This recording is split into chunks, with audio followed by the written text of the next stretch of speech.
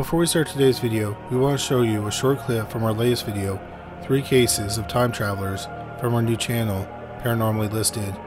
There's a link to the rest of the video in the description box below, and we'll have another link at the end of this video. As a wing commander, Godard had an encyclopedic memory when it came to planes. He can recall the name, capabilities, and history of any plane, enemy, or ally. I remember seeing one of those back in 1935, Godard says.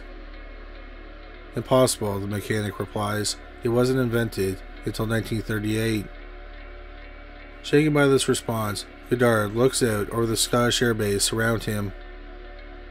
Mechanics in blue overalls busily working on yellow airplanes, including a plane he had never seen before.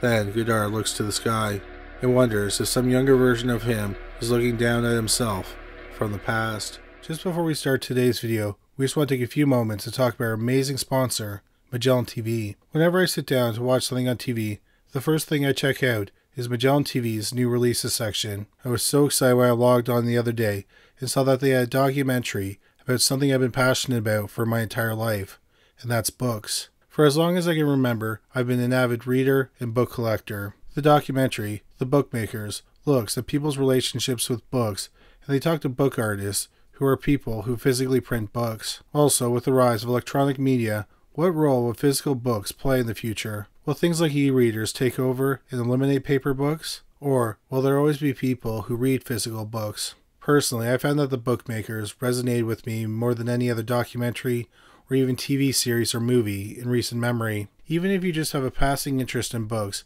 I highly recommend you check out The Bookmakers, and please let me know what you think about the documentary in the comments section. You can watch The Bookmakers for free because Magellan TV is offering criminally listed viewers a 1-month free trial. You can also check out the rest of their catalog, which has over 3,000 documentaries. Of course, they have an amazing true crime section. To get this great offer, go to MagellanTV.com/criminally-listed. So please check out Magellan TV today because you'll find something great to watch, like The Bookmakers, and you'll be supporting Criminally Listed.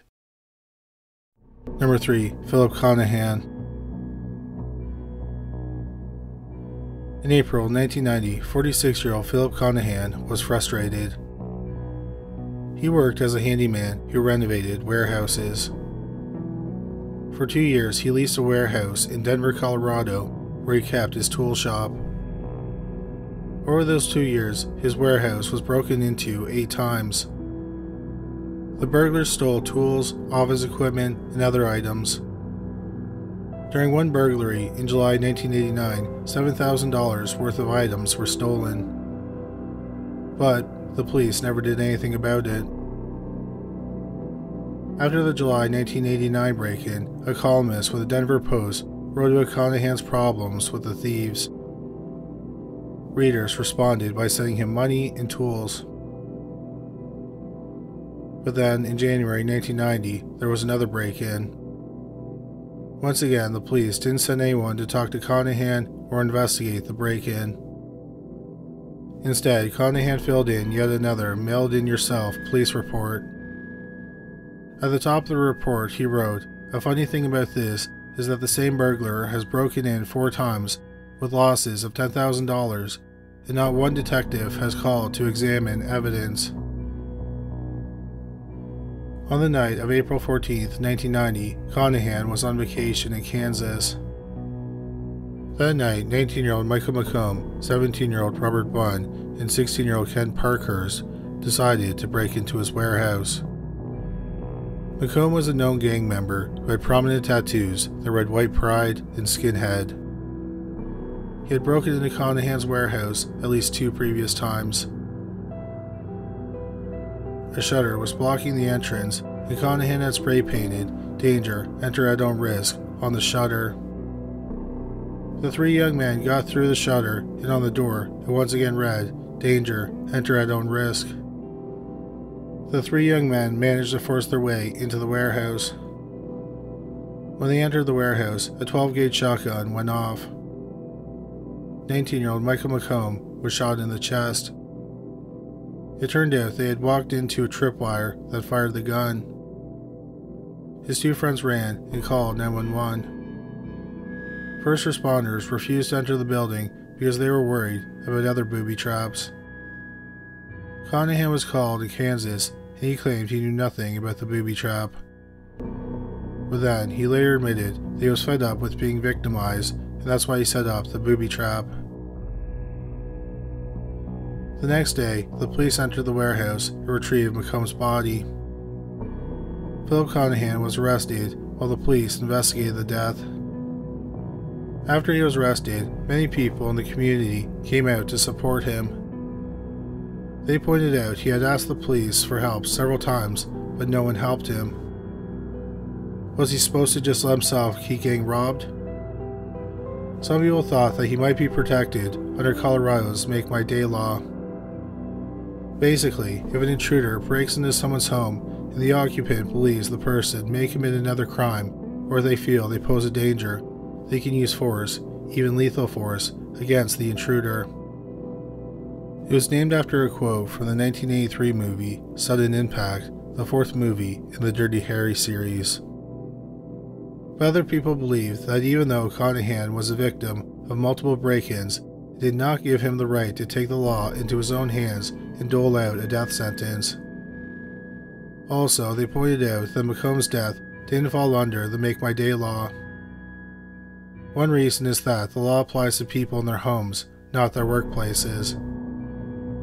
Secondly, the occupant must believe that the intruder will commit a second crime inside the residence. Conahan wasn't in the warehouse when McComb broke in.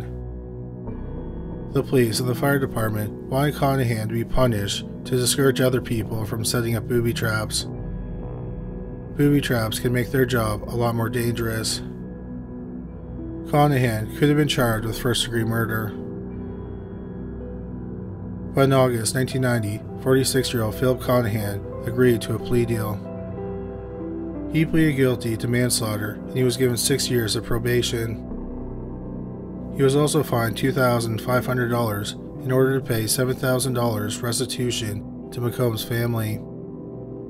Conahan admitted that what he did was wrong, and he apologized.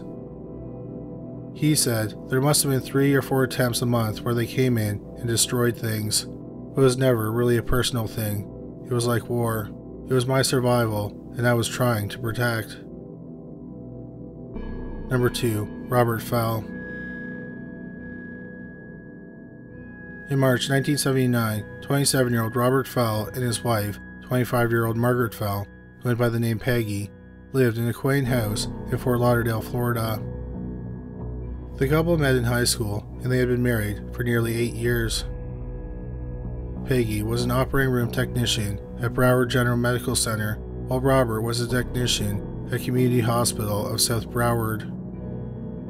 Peggy was an animal lover. She had a pet goat and a pet Pekingese. On the morning of March 21st, 1979, Peggy had to work. She got into the driver's seat of her Jeep Wagoneer and put it into reverse. Then suddenly, a shotgun blast hit her in the back of the head and the neck. A 12-gauge sawed-off shotgun had been positioned behind the driver's seat. A string had been tied around the trigger, and then the string went down to the rear tires. Once the tires moved, it pulled the string taut, and this pulled the trigger. Peggy was killed instantly. After the shooting, Robert was interviewed by the local newspaper. He said he had no idea who would have wanted to hurt Peggy. He admitted he was the police's only suspect, but he swore he didn't kill his wife. He said, "We had the happiest marriage any couple in the world could have ever hoped for. She was like a goddess to me. I don't have anyone else. I've always wanted to be with her." But the police suspected that Robert killed Peggy for her life insurance money, which would pay out more if she died in an accident or if she was murdered. There was also an insurance policy connected to their mortgage. The day after his wife's death, Robert called several businesses and asked about outstanding loans. Robert had also called Peggy's workplace to ask about her death benefits. Robert then admitted to the police that he hadn't always been faithful to his wife. He admitted that he had dated one woman and he had a sexual relationship with a coworker. The gun used to kill Peggy was unusual. It was a Savage Model 745 autoloader that was manufactured in 1946. The gun had been altered several times, including the stock and barrel being removed. Also, someone had sandblasted off the manufacturer's name and model number. Robert said that he didn't recognize the gun. He claimed he had not handled a gun in over 5 years. But the police were able to track down the owner. It belonged to Robert's brother, Louis Fell.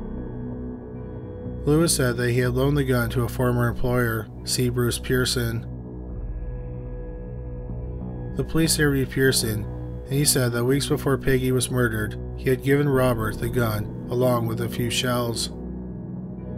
The shells were very similar to the one that killed Peggy. The police confronted Robert with what Pearson said. Robert quickly added a new story. He admitted that he had got the gun from Pearson about a month before the murder. But he said he had given the gun to a black man who worked as a garbage collector. He claims that he never saw the man again.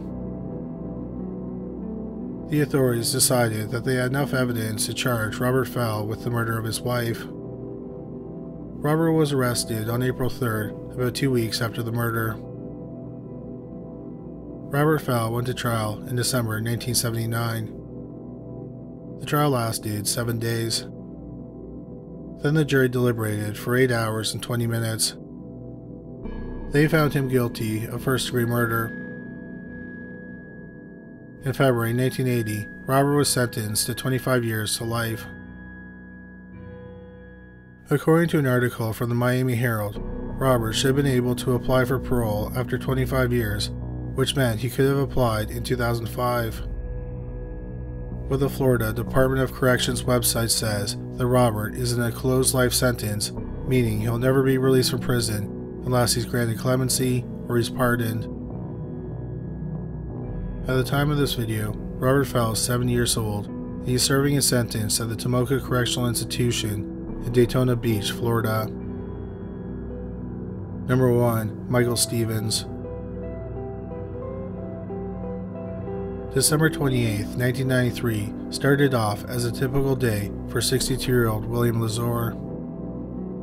He lived on the St. Regis Indian Reservation in Hogansburg, New York. That afternoon, he received a brown cardboard box wrapped in tape. Inside the cardboard box was a fishing tackle box. He was suspicious and decided to open the tackle box with a rake. Suddenly, the tackle box exploded. William's chest and leg were injured, but he managed to call for help. Around the same time, 32-year-old Pamela Lazor received a package at her apartment in Rochester, New York. She opened it inside the apartment while her 42-year-old boyfriend, Richard Urban, watched on. It also contained a tackle box. The explosion killed them both.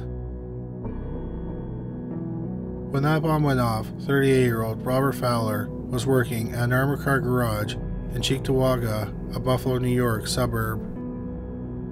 He had received an identical package. The explosion killed Robert and a co-worker, 23-year-old John O'Donnell. 32-year-old Jeffrey Camp, a third employee, was injured, but he survived. West Valley, New York is about 44 miles south of Buffalo. 55-year-old Eleanor Fowler lived there, and she also got a package containing a tackle box. When she opened it, she was killed instantly. Within 90 minutes, 4 mail bombs had killed 5 people and injured 2 more over 365 miles in upstate New York. But it turned out that wasn't all. 27-year-old Lucille Kemp, who lived in New Albion, New York, also received a package. Her husband, 29-year-old Scott Kemp, went to open the package and he heard a click. This made him suspicious, so he called the police. The bomb squad came and took the package away. They successfully defused the bomb. Inside the tackle box were 6 sticks of dynamite surrounded by shrapnel. Scott also received a package at his workplace, Lakeview Correctional Facility in Brockton, New York. However, the package was refused by the guard at the gate.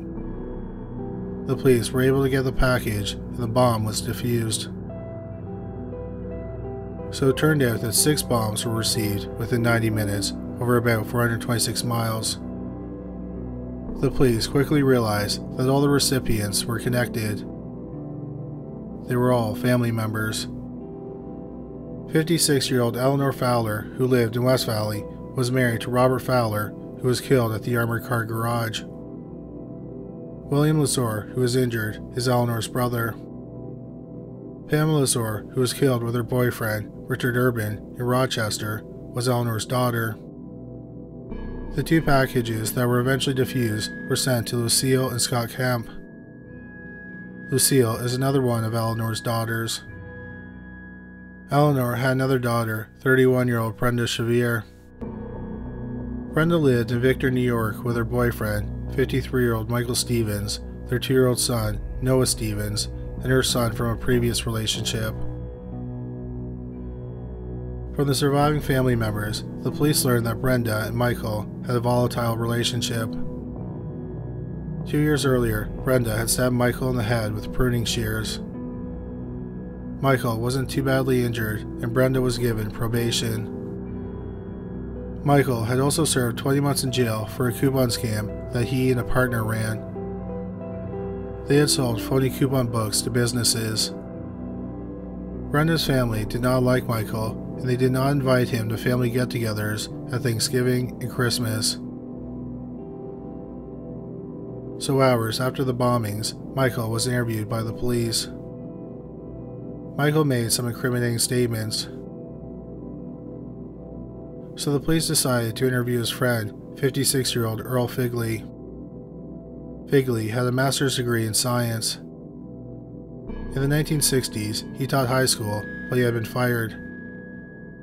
He was in a car accident, he had lost his eye, and he was left disfigured. Also, part of his brain had been removed. Figley and Michael had an unusual relationship. Some people thought that Michael treated Figley like he was an indentured servant. At Michael's trial for the coupon scam, Figley stood at the courtroom door and tried to intimidate witnesses. When Figley was questioned about the mail bombs, he admitted that he had helped Michael buy the material for the bombs, he helped build them, and he had mailed them out. Figley said that Michael had been planning the murders for at least 6 months.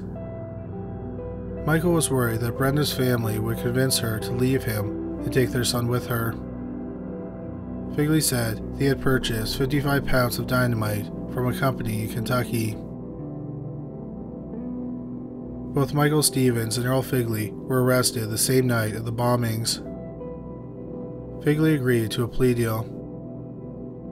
In February 1995, he pleaded guilty to 8 criminal charges, including conspiracy, transportation of explosives with intent to kill or injure, and mailing injurious materials. He was given a 20-year sentence. He agreed to testify against Michael. Michael did not do himself any favors in jail while he was awaiting his trial. He tried to get help from at least 7 other inmates to help him look innocent. The 7 men went to the district attorney, hoping to get a plea deal on their own cases in exchange for testifying against Michael. One of the men said that Michael was trying to find someone to pay rent on a storage unit. The police went to the storage unit and found bomb-making material. Michael Stevens went to trial in March 1995. The trial lasted 3 weeks. But it only took the jury 3 hours to deliberate. Michael Stevens was found guilty on all counts. The jury then deliberated for another 10 minutes regarding sentencing. They chose life without the chance of parole. Earl Figley served about 17 years in prison, and he was released in 2011. If he is still alive at the time of this video, he would be 84 years old. Michael Stevens is 81 years old, and he's incarcerated at the United States Penitentiary, Tucson, in Arizona. Thank you so much for watching today's video. Don't forget to check out our new channel, Paranormally Listed. There's a link on the screen now.